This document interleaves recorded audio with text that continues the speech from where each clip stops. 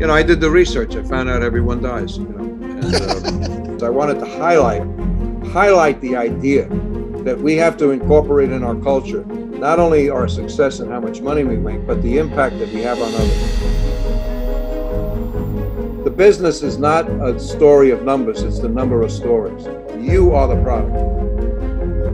And the fact of the matter is that you can go to multiple companies at this stage of the game.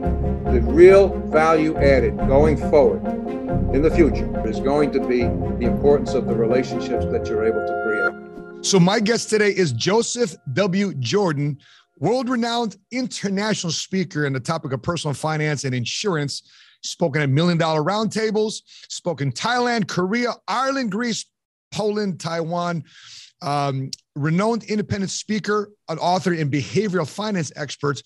And I'm holding his book right now, The Life of Significance. He's spoken at a conference multiple times. We're looking forward to having him potentially speak at a future conference here in the short, near future.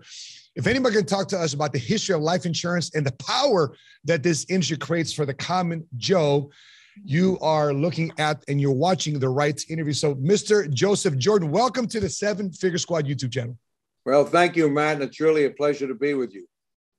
I have been combing over these books the last few days to reread it again in preparation for this conversation. And I appreciate our conversation from last week. And I'm thinking to myself, not only are you going to be a potential speaker in a feature conference down the road, as you had in the past, but I'm also really delighted about the conversation you had with a mentor of yours, Mr. Bob Benmosche. Yeah. So I've got both of his books here. I've got Life of Significance, Joseph Jordan's book, and also got Good for the Money, Bob Benmosche. So I want to really go back to how you first got started in the insurance business, because a lot of people see you speak. A lot of people see you as an author. But Joe, you're an insurance agent. Talk to us about that start. Well, I'll tell you, what happened was, you know, I played football in college, and I was a Catholic Big Brother, and I was on the board of the Catholic Big Brothers. And there was another guy, Tom Costello, who used to play linebacker for the Giants. And so he said to me, you should be in the insurance business. Now, back then, that was my second religion. So you have to do what a New York Giant tells you to do. So that's all the mystery out of it. Okay. It was just there. I do think God interceded in this because, as you know, or maybe people don't know, my mother was widowed when I was very young. My dad was an advisor to Harry Truman when he was president. And we had a residence in Washington, D.C., in the Bronx in New York, and then also a summer home in Blue Point, Long Island. And one day he cashed in a $100,000 New York life policy to buy an apartment building. This is 1952 now. Wow. Okay. And he got killed in a car accident. And my mother woke up with 4 kids. I'm 6 months old, and my older sister was 12, and there were 2 in between. She had to raise us. So that was my life experience. You know, that's what I went through. And when Tom Costello told me to get into the insurance business, I did. They had a college program. You would sell policies to college seniors.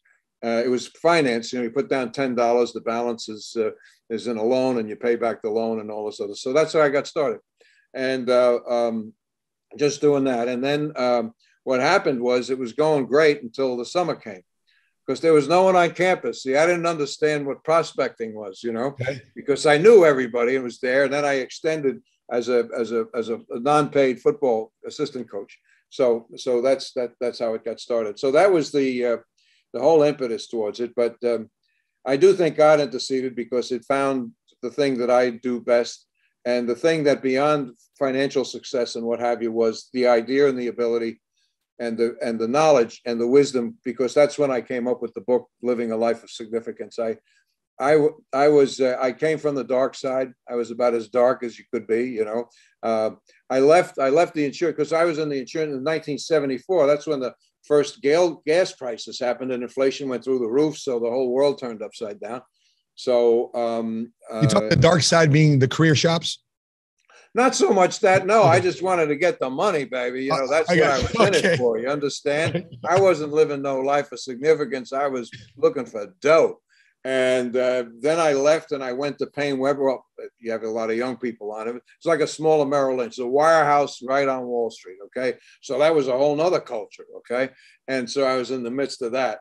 and they were getting in the insurance business, not so much to take care of customers, but it was more along the lines of diversifying revenue streams. All business, not that business is bad, don't get me wrong, but that was it. Yep. And that culture was a little rougher than the insurance business, you know. And then so that's when I kind of came to the so from that experience, and then I lived through, there were a number of insurance companies that collapsed, Baldwin United and all this stuff like that. I went through real crucible, you know. Yeah. And I was responsible. Imagine listening on the radio or television. Payne Weber said, and Payne Weber was me, and I had no idea what the hell was going on, you know. So so that was it. But you know what that lesson taught me, because these were people who bought annuities and they closed the doors, they couldn't get it out. It taught me this because I had to go out and talk to these people ready to kill me. And what I learned from that was, there's an old saying, don't tell me about the return on my money, tell me about the return of it. And when the insurance commissioners blocked the money, they said, you're going to get your money in 3 years. You're going to get it at 3%, which is pretty decent today. But back then, you know, you got to understand, back in the early 80s, interest rates were like 18%. That's why they went, you know, crazy. So that's the lesson I learned from that. I thought, and I looked at it, I said, financial services as a whole is not as client-centric as other industries. And I thought there'd be issues, and there were. Mm-hmm. I would say that Wall Street was pretty wicked along those lines, you know. Mm-hmm. And I said something has to change. So that's where I wrote Living a Life of Significance. I wanted to highlight the idea that we have to incorporate in our culture not only our success and how much money we make, but the impact that we have on others. It's the only way, I think, to really feel satisfied and to have fulfillment in your life, is to think that, almost an extension of religion, if you would.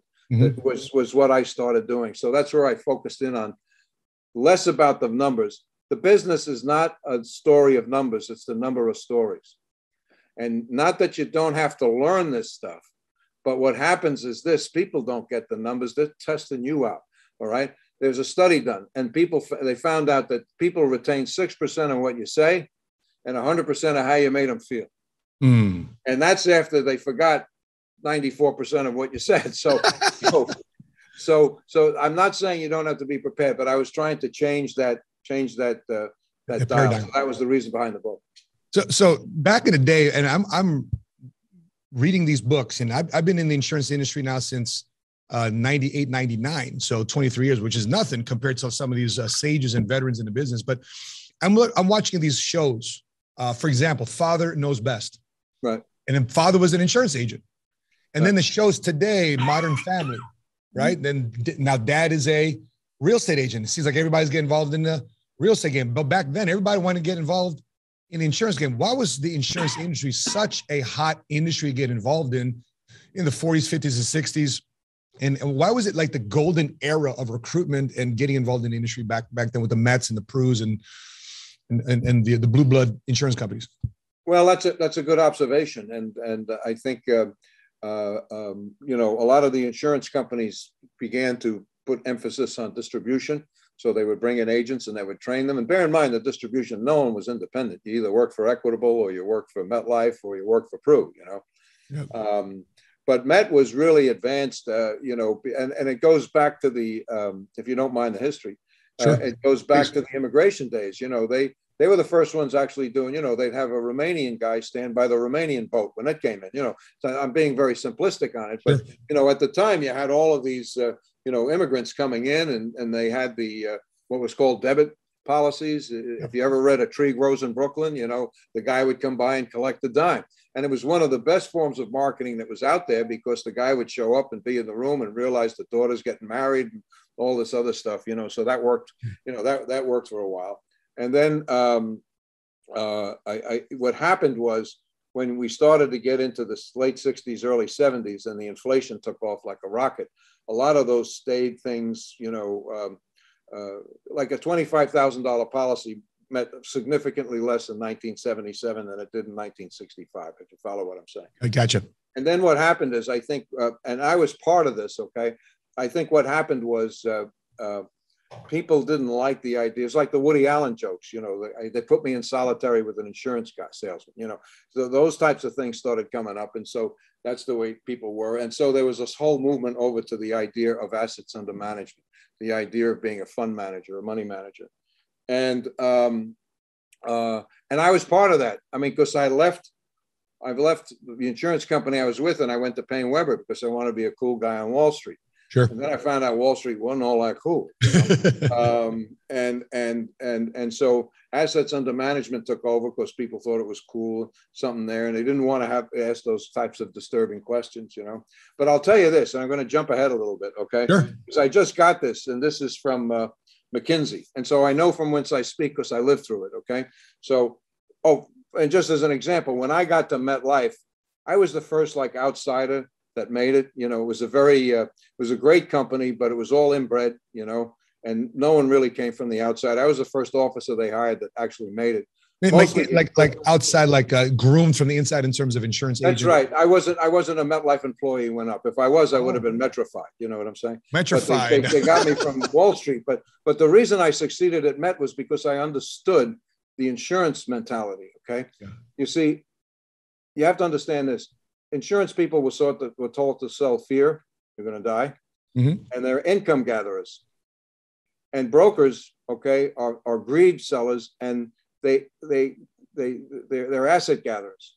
You had very successful life insurance people who never asked someone for $100,000 before. So you had to get them over that. So I'm talking. These are cultural changes that are there. But I will tell you this, and this may not be so relevant today, but it's happening. This is from McKinsey, and I just got this.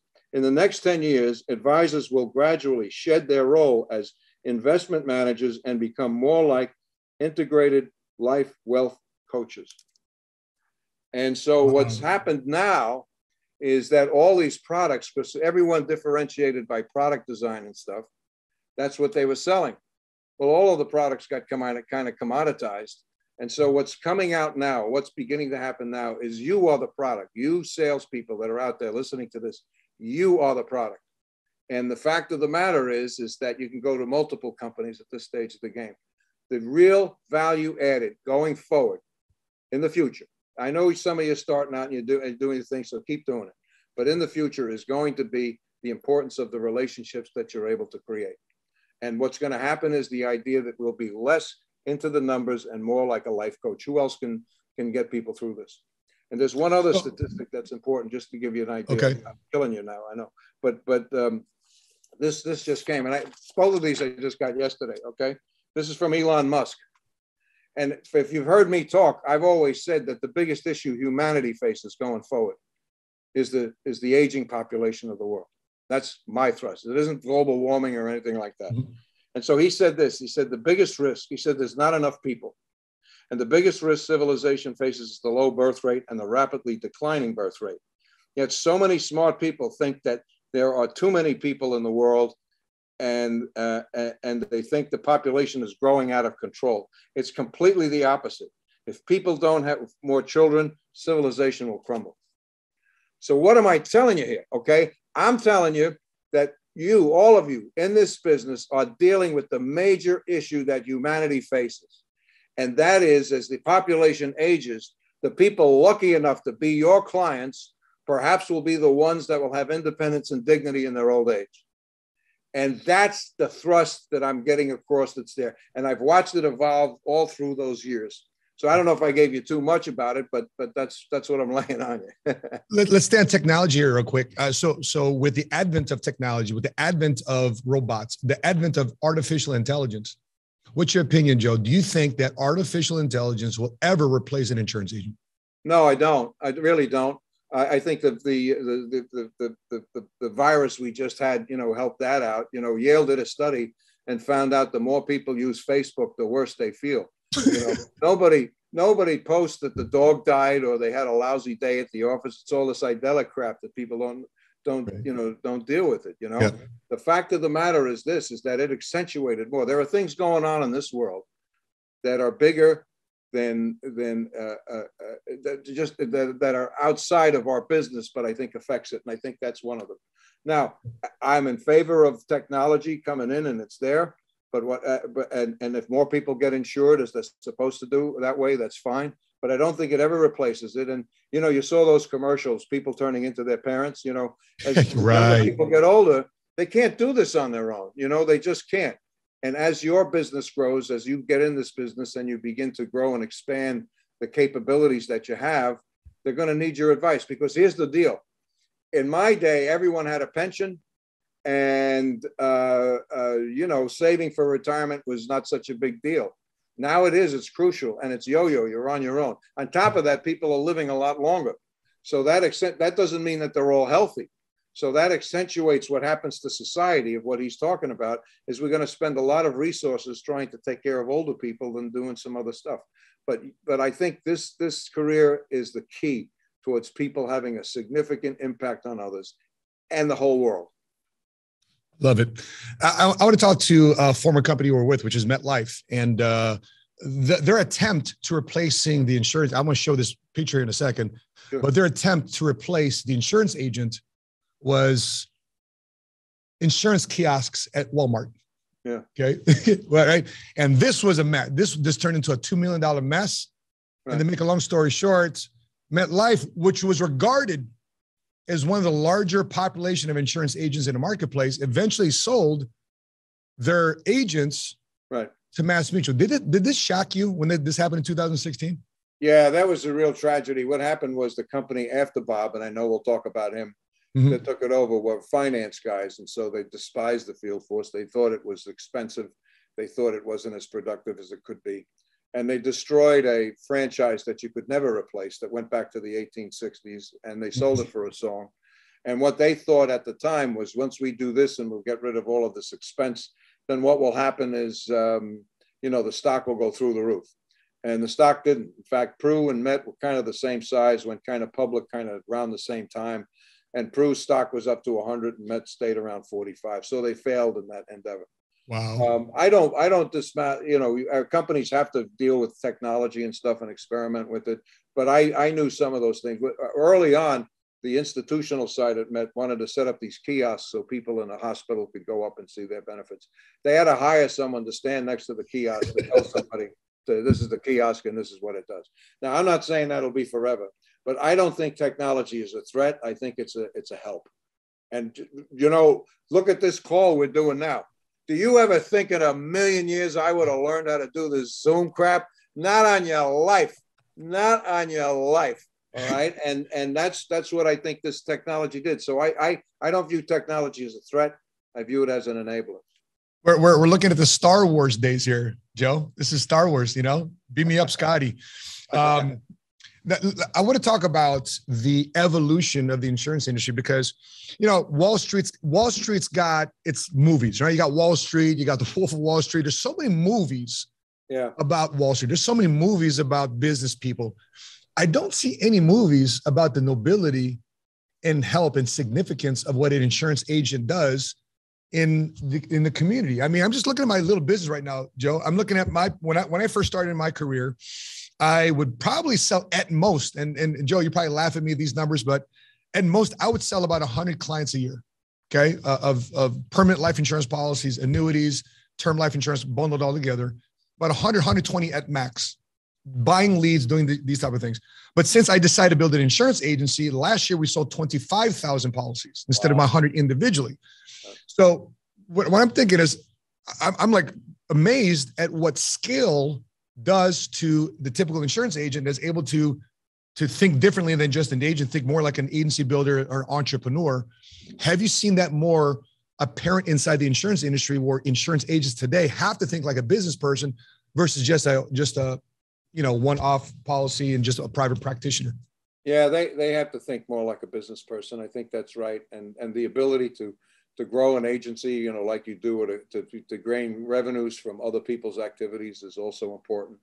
The other thing that I think is really great about that model, your particular model, is the fact that you're a financial services wet dream. You know, you're all young, you're all ethnically diverse, and wish they could do it. And on top of that, for the most part, you serve a market that is woefully underserved. Yep. And you talk to a lot of people who may never be rich, but they don't deserve to be poor. And it's my favorite line of yours.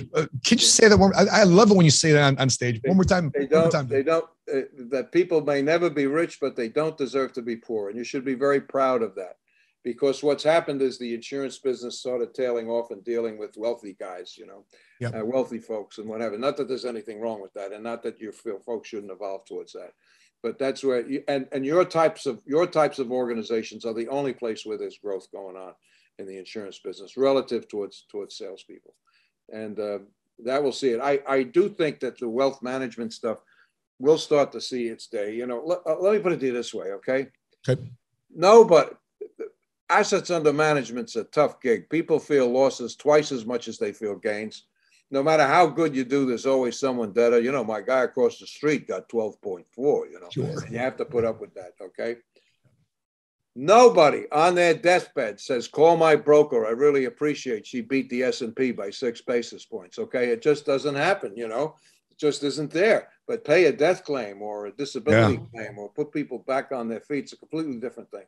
And that's why that's one of the things that I talk about. I want to shift gears to your relationship at MetLife and running across Mr. Bob Benmosche, which I believe is an American turn-on business story that is one of the greatest, if not the greatest, turn-on business stories in American business that has not been told. No. And I'm shocked that it hasn't been told. And I'm talking about the book here, Good for the Money. You worked together with him. Tell me about when you first ran across this gentleman, Bob Benmosche, at Met.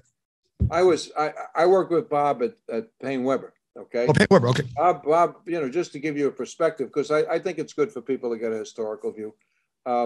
Merrill Lynch in the 80s came up with a thing called the CMA account. And it was an account where people could, some guy said people buy stock, they use a check. Let's be the checkbook. Wasn't deep, but hard. But no one thought culturally stockbrokers would do it because they weren't getting paid for it. Well, it took off like a rocket. So what happened was the president of Payne Weber knew he couldn't use a systems guy from a wirehouse to build a banking product. Bob was with Chase at the time, Chase Manhattan Bank. So we brought Bob in. Bob did that. So Bob made it, it was a great success. And then he wanted to do more. So he took over a couple of, you got to understand, is the insurance department of Payne Weber was not really the crucible of Payne Weber's, marketing prowess. So he took a few of us over, and he was just unbelievable. He began a systems background, a thirst for knowledge, could learn quick, turn on a dime, and always did the right thing. And so I finally left MetLife, Payne Weber, and I went to Met, and I was there, and they knew us because we did a lot of business with MetLife. And then there was some internal turmoil going on at Met. And the guy who was president at the time was a lawyer. He didn't know how to deal with it. So he was asking me about Bob. So I said, yeah, bring Bob over. So I called Bob. I said, Bob, you got to come over. He said, do what, And I think this is a good part of the story. Bob was Jewish, and there weren't a lot of Jews, on Wall Street. So despite doing tremendous things, there was that stuff going on, Sure. And, gotcha.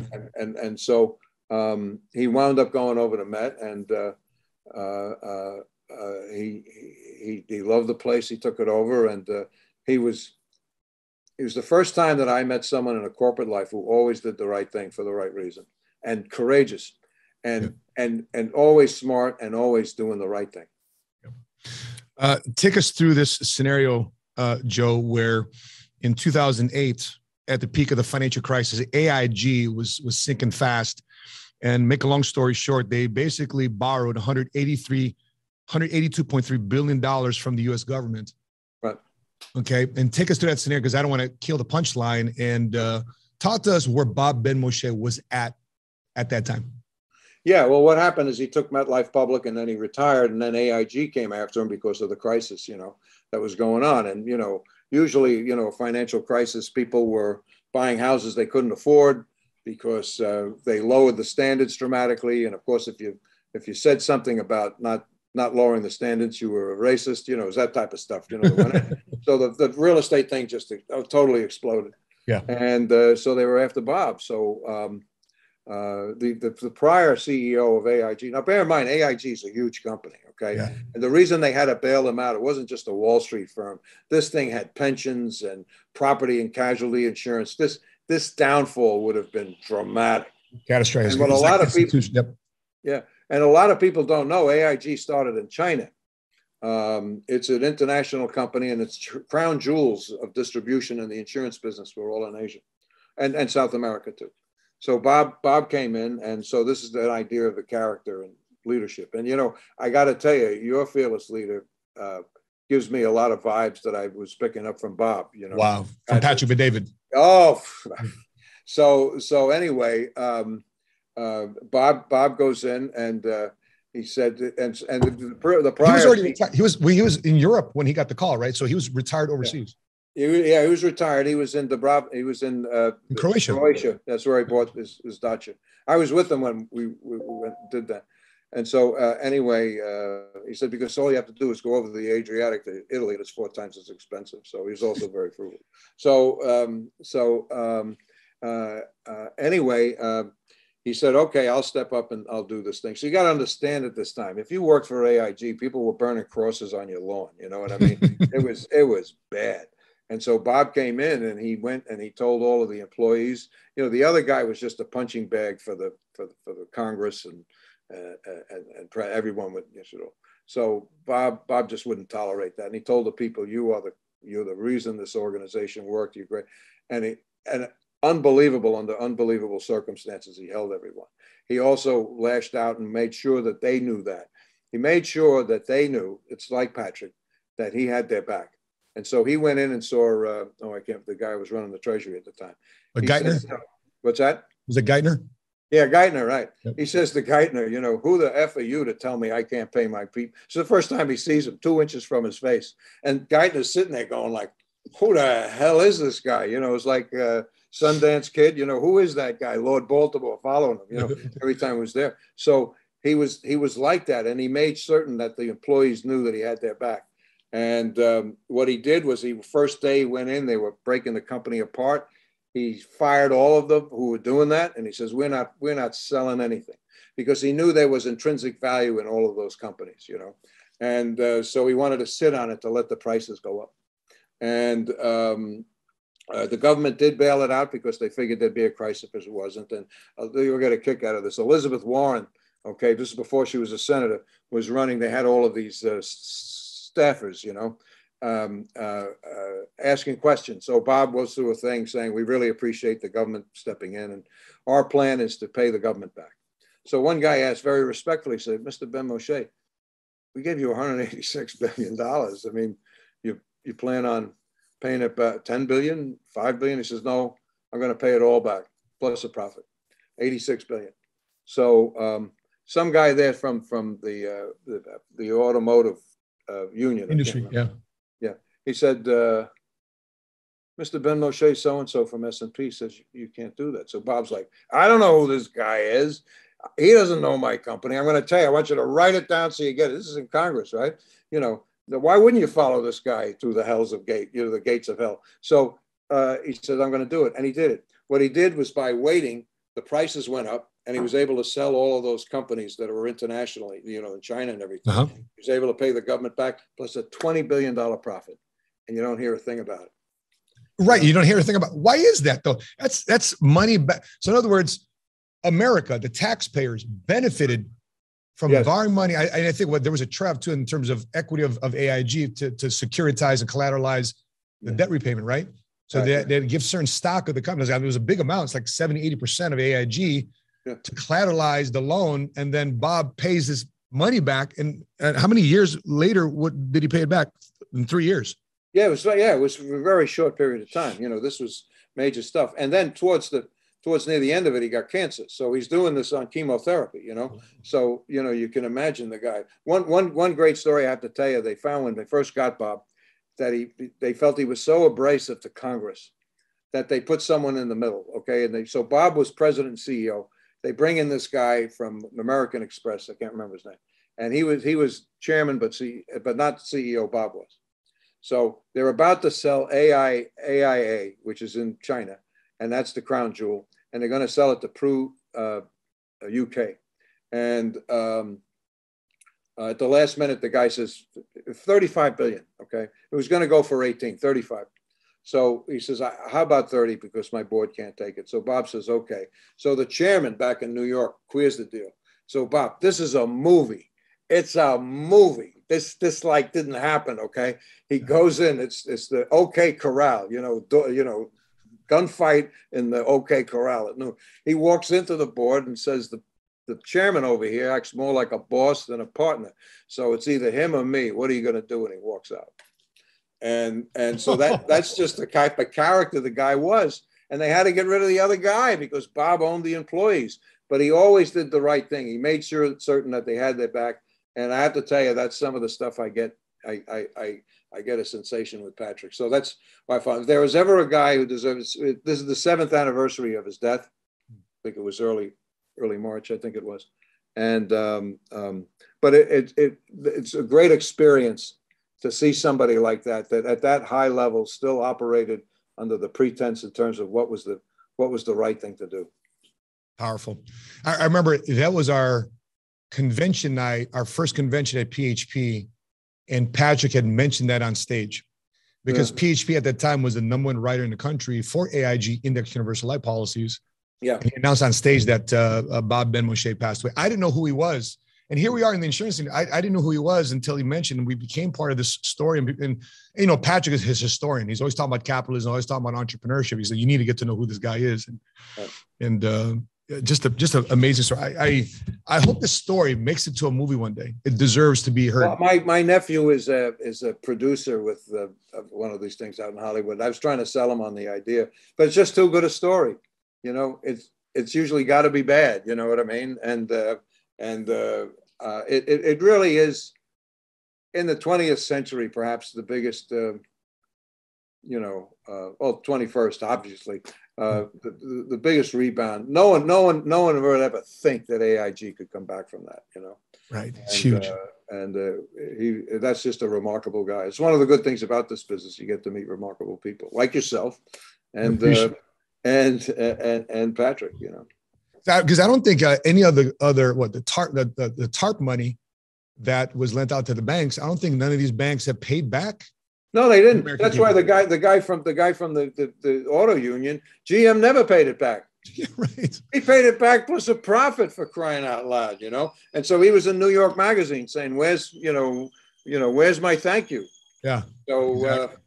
but that's the point, I think, which is that the lesson to me and to others on a personal basis is focusing on doing the right thing, and good things happen. You'll be remembered.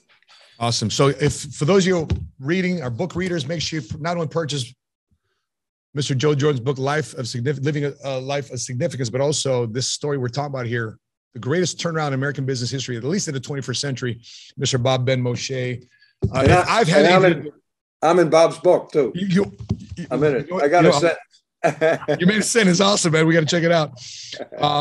Speaking of Bob, you also have in your book, not only have you mentioned Bob in your book, but there's another guy here that you mentioned, which I recommend to all of our brand new guys who begin their career in the insurance business, is read this book called The Game of Numbers by Mr. Nick Murray. What's your relationship with Mr. Nick Murray? Well, I started fee-based planning at MetLife. Part of the evolution, was the idea for slowly what was happening is getting out of just product sales and then into getting to understand clients. And so that's what fee-based financial planning was all about. And I didn't know that much about it. So I heard this guy, Nick Murray, really knows a lot about it. So I figured when he was going to go up and talk and do stuff, I'd hear a lot of charts, graphs, and numbers. Didn't mention a thing. Yeah. It was all about what he talked was behavior. And so what he said, that the reason that people fail as investors is because they behave badly.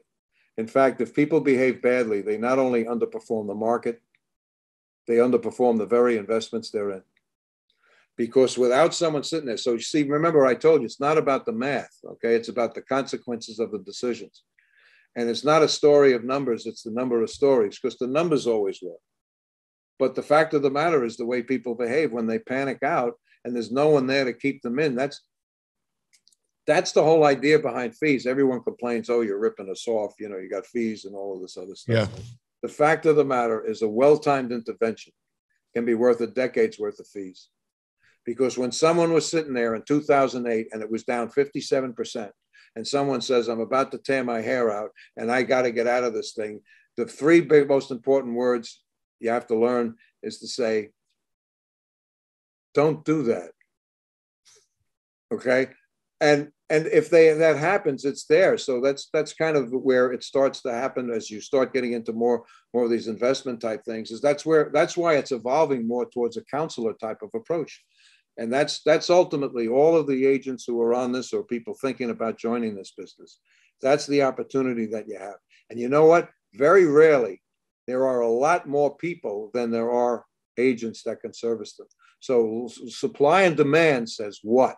Okay, so that's why this is a great profession to get in, and it's only going to get better because and you guys are the feeders for that.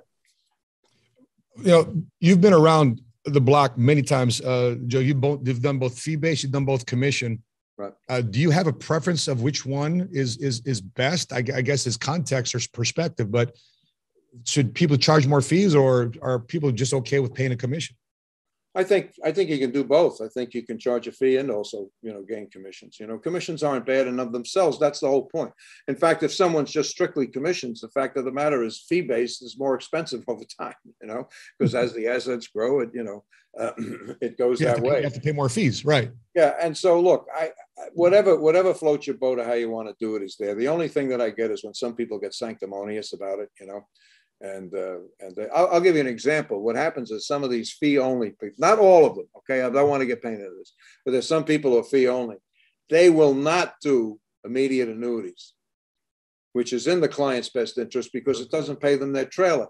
So they wind up into the same category. So I think the model is, and I hope Congress doesn't screw it up, or the SEC, because they went after us with that DOL thing. They really didn't know what they were doing. Right. And here's the point. You've got an aging population. You've got people living longer than they ever have before. Look, in the old days, people retired at 65. They took a boat to Ireland, came home and died. So it was no big deal. Now what happens is they're living into their 90s. So how's that going to happen? We have to encourage more people in this field.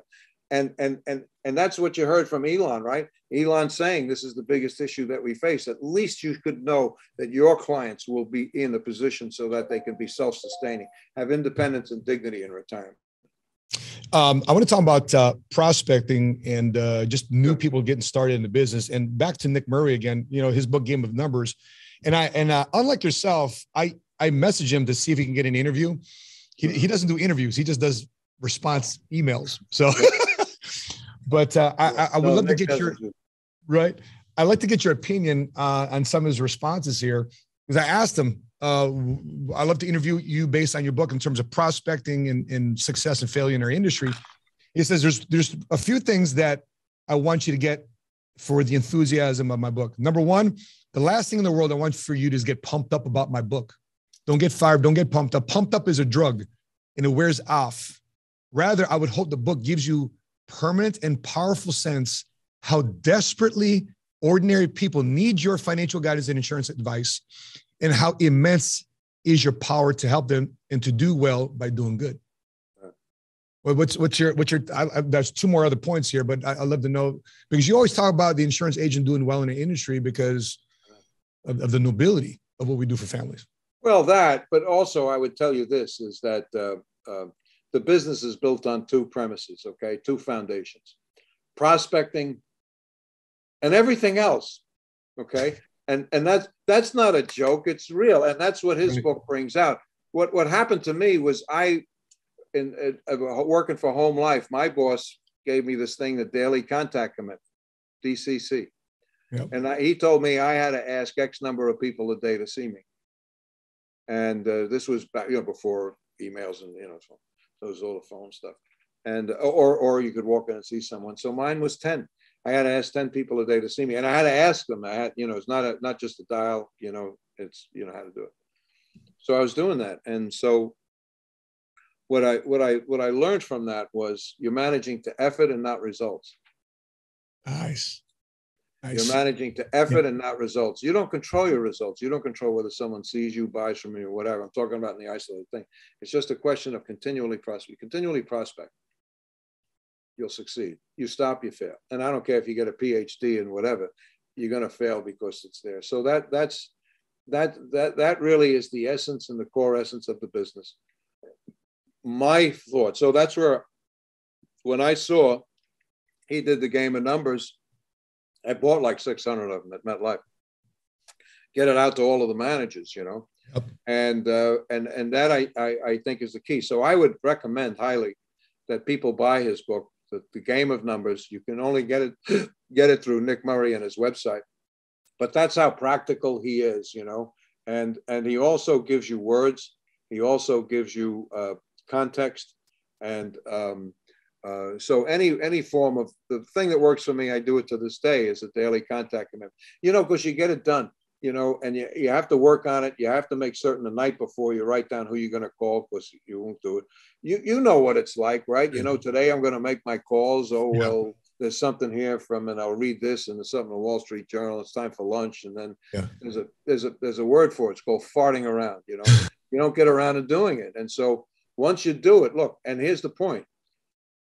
If I had 10 no's, I had a successful day, because I put forward my effort and I didn't block it. And you can find really a lot of convenient ways to do that. So I think that's a mandatory book for anyone to sit down and read, is the Game of Numbers. 100%. You know, Joe, you've been around the block. You've seen up economy, down economy. You've seen our country go through war. You've seen our country go through high inflationary periods. Now twice, three times, you know, multiple times. You've seen bailouts. You've seen bankruptcies. You've seen the great Lehman Brothers, the Bear Stearns crumble throughout this recession, the Great Recession, 0809. Why does, because I'm thinking to myself, why does the insurance industry continue to show its strength? Because the reason why I'm asking that is because when I first started insurance in 98, 99, everybody's getting involved in real estate. Yeah. And I almost got talked out of the insurance industry to get in with my buddies in real estate. And I've seen my buddies, you know, crash and burn in real estate multiple times when the market dumps. And I've just stayed consistent throughout times. Why does the insurance industry continue to show its strength? I think what it does is it really solves real basic fundamental human needs. You know, it's the idea of taking risk away. We all have risk of dying too soon, risk of living too long, risk of market volatility disrupting our income stream, risk of being fired, you know, risk of becoming sick or disabled. Those are all risks that you can put off to someone else. So why wouldn't you do that? There's intrinsic value that is built into it. You know, annuities, which was the first part, was, you know, those were before Christ was born, you know, so something that's a couple of thousand. It's not a joke. It was invented by the Roman army. It was called the Nuitatum. And so things that last centuries, tend to have intrinsic value that's associated with it. And you know, I did the research. I found out everyone dies, you know. And it's just really a question of when. And look, that's what highlights my story. What were the odds of my father at 39 years of age with a successful career dying? Pretty small, but it happened, you know. And that's why it's not about the math, it's about the consequences of the decision. And too much of our business got left brain and analytical, and they're looking at the numbers and they say, yeah, the fact of the matter is, what happens if it's down to you from an individual perspective? You probably could be the most important person in someone's life. The ability for them to have something to recover and to make certain that the family stays intact. And look, people buy insurance for one of three reasons. They either love somebody, they owe someone money, or they have something they want to give money to, a charity or something like that. Those are the three reasons towards doing that. And that's why, you know, that will continue. It's a great social good. It keeps people off of the welfare rolls, you know, when that happens. And also the fact of the matter is, most of the liabilities tend to be very long, which allows them to invest in a certain way, which gets them through some of those. I mean, sometimes you get caught, sometimes, you know, you get caught, but allows them to do that. So I think as Nick Murray says, you know, you want to do good, you want to do well by doing good, and you want to be happy doing well by doing good. And that's that's what I think of the business. One last question before I let you go, is I think your alarms are going off. You got an appointment coming up. Yeah, but Joe, you know, we've seen the country go through a correction in the market. In the Great Recession, we were talking about AIG earlier. Right. That company was potentially going to go in bankruptcy, go in default, go in receivership, you name it. Right. But why has the insurance industry been able to maintain its strength throughout the length of the United States of America's history to be such a solid financial foundation for building a financial home? Well, I think, you know, they tended to be conservative. Again, as I said, long liabilities. You know, there have been some mavericks that have, you know, created some problems, and there were some companies that went down, but for the most part, not. You know, they had to really bail out the banks big time. They weren't doing that in the insurance industry, you know. I think it's a great industry, and I think it does a great good, and it helps society. Notwithstanding the liabilities that it takes upon, it becomes money centers. And so these big money centers, I don't know if you know this, you know what the largest corporation in the world was in 1936? I don't. It was MetLife. Wow. And the biggest lender to the federal government during World War II was MetLife. So I'm just using MetLife as an example. So then you get these big money center groups, and then what they are able to do with is to invest into their country infrastructure or all that stuff like that. So it's a win-win, and I think the long liabilities are one of the things that really helps it versus, you know, banks and what have you. Yep, and still to this day, in your neck of the woods, the New York Giants and the New York Jets are still playing in MetLife Stadium. That's right. Well, that being said, Joe, I thank you. It's so gracious with your time. And by the way, for those of you watching this, would you love to see Mr. Joseph Jordan at a conference at PHP? Would you love to see him at a conference that we do and host and bring him as a speaker to teach you on how you can have living a life of significance, and consider this insurance industry, consider the products and services that this insurance industry has. Joe, thank you so much for being a great ambassador to our insurance industry. And make sure we put all the links here below to make sure you connect with Mr. Joseph Jordan's website, books, and his work as he speaks around the world, crusading our message of this great industry. So that being said, Joe, thanks so much for being part of the Seven Figure Squad interview series. Thank you very much. And for those of you watching this, I'd love to know your thoughts, your questions, your comments. Put it in the comment section below. If you're watching this on YouTube, make sure you click like, hit subscribe, hit notifications to be alerted next time we upload our next episode. On behalf of Mr. Joseph Jordan, I'm your money smart guy. And until we meet again, continue to live smart, continue to love smart, and be money smart today. Bye-bye.